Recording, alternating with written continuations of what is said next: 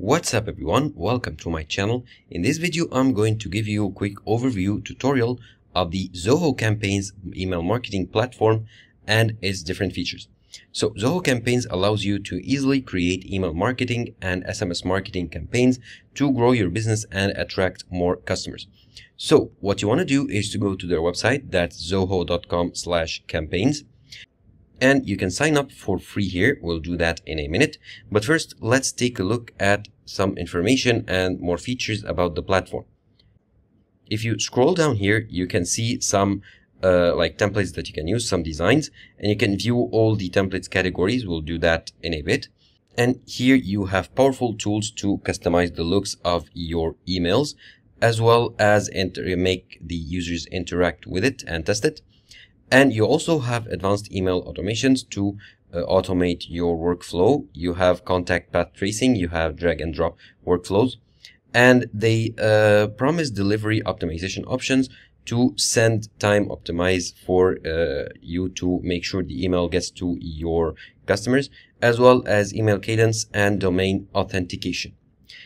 And here you have some exclusive solutions for e-commerce businesses. You can connect your e-commerce store with Zoho Campaigns and send purchase follow-ups to increase your sales. Let's say the customer visited your site, left some items in the cart here. You can send them a follow-up message to remind them to purchase the product left in their cart, as well as configure SMS marketing with your own style here. Some testimonials, some reviews, and some ratings from some popular platforms right here. And you can also see they integrate pretty well with lots of popular businesses and platforms, including Shopify, Zoho Meetings, Zendesk, and so much more.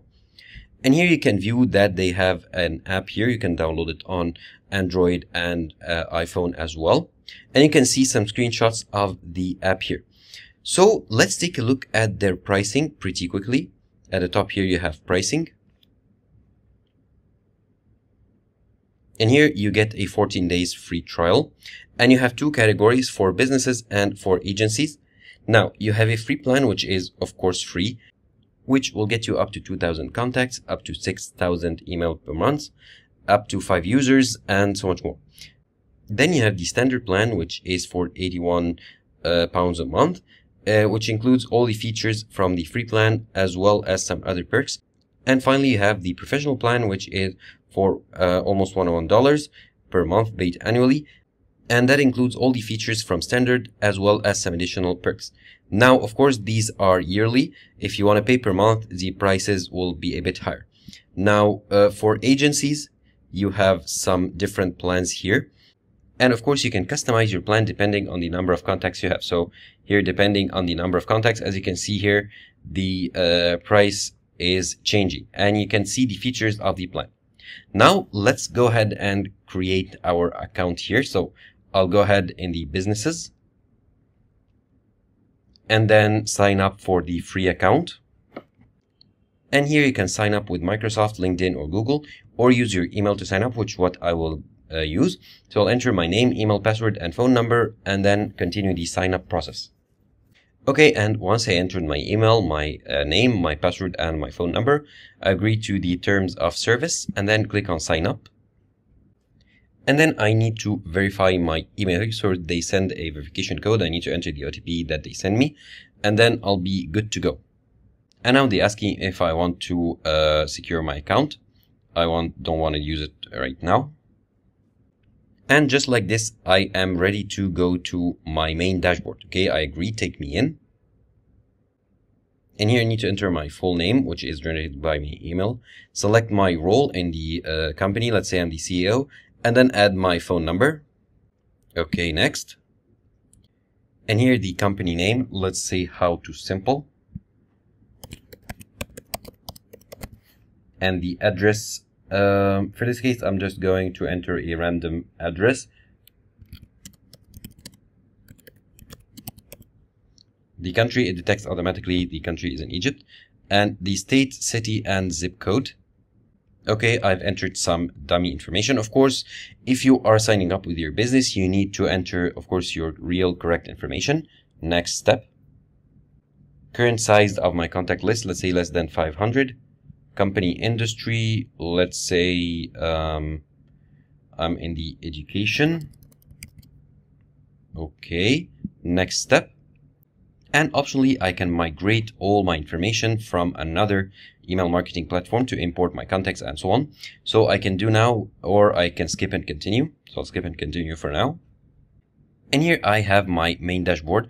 I can add contacts here from Zoho CRM, Bygin, and other platforms, or I can import my contacts from a CSV file, XLS, or Excel, or other types of files.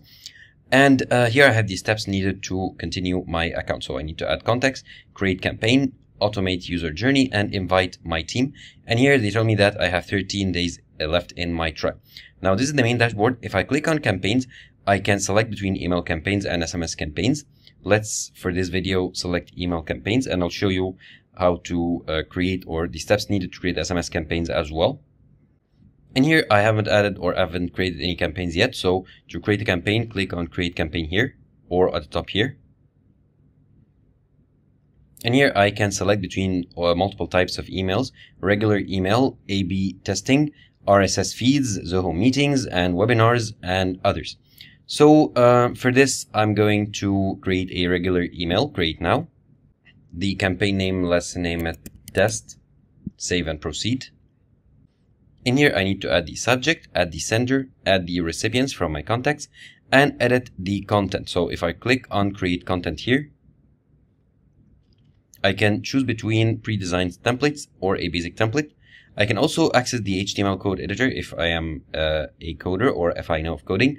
Plain text editor, I can import or upload HTML data that I have or recently sent email. So I will use the pre-designed templates. And here I can view all the templates that I have divided into categories. So I'll just wait for them to load up and then choose one that I like, and I'll show you how to edit it. Let's say I like this one. Click on select template. And here I can add elements such as text, images, text and image, social media buttons, columns, buttons, and other types of content. So let's, for example, add a button. I can choose between the designs of buttons. I'll add this one. Okay, it added at the bottom. I can move it to the top here. If I click and drag, I can move it to the top, let's say here. And if I click on it, I can edit the text here. Let's say, for example, click me. And I'll make it to link to a website, for example, google.com. And here it'll a new URL, or Google will open in a new window, or the same window in a new window. I can enable RTL layout if I want to. And here the design, I can change the font of the text here inside the button. I can change the text color. Okay, let's make it black. I can change the button color. Let's make it red, for example. I can change the alignment, the width, and the height, and everything. Now here, let's go back to the main design. I can click on any element here to edit it. This photo, for example, I can, of course, view the settings, delete it, duplicate it, and I can move it up and down if I want to. Okay, drop here. And now I've changed the order. And if I click on any text item, I can highlight the text to change it. So this is a test email campaign design. Okay. And I can do the same with anything. Images. If I click on an image right here or a column, I can click on the image to change it or edit it. Let's change it. I can upload an image here to change the image. Let's close it for now and keep it as it is. And I can do the same with all the elements. So if I click on the media icon here, social media icon, let's add Pinterest, for example. And as you can see, the Pinterest button is now added. And here I can enter the links to all my social media pages here: Facebook, Twitter, LinkedIn, Instagram, Pinterest, and others if I want. So once I'm happy with all the changes that I have, I can preview and test. Okay, I can view how it looks like on a mobile device or a computer. And let's scroll to the button that you created. And if I click on the button, as you can see, Google will open up here in a new tab. Let's close it, go back.